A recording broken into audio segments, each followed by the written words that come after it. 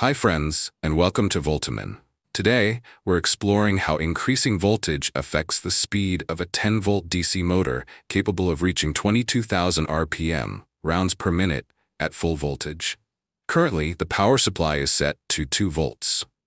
When I connect the alligator clips to the motor's terminals, it starts running slowly, drawing about 1 ampere of current. This results in a power consumption of approximately 2 watts, because power equals voltage current. As we gradually increase the voltage, you'll notice the motor's speed increases as well.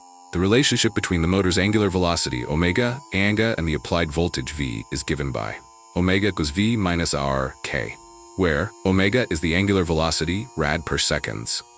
V is the applied voltage, volts. I is the armature current, amperes. R is the armature resistance, ohms. K is the back EMF constant, volts seconds per radian.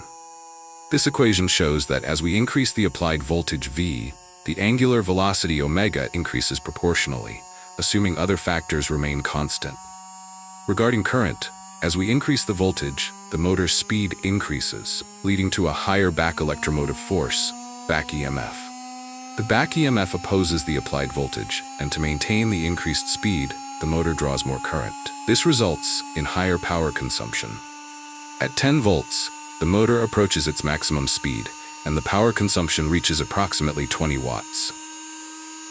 In summary, increasing the applied voltage leads to a proportional increase in the motor's speed and current draw, resulting in higher power consumption.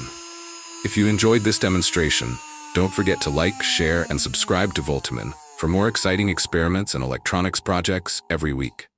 See you in the next video.